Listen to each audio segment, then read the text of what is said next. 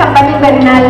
Hoy les traemos esta cobijita, pero lo estamos haciendo en equipo, aquí con el municipio Juventino Rosas, porque cuando nos unimos y nos ponemos a sumar, las cosas buenas se multiplican, ¿no? Muy contento con Maru. Hoy es una muestra de ello, el poder tener la oportunidad de entregarle una cobija para este tiempo que viene fuerte el frío. Nos estamos trabajando en conjunto. Cuando se suman los esfuerzos, tenemos más éxito, ¿verdad?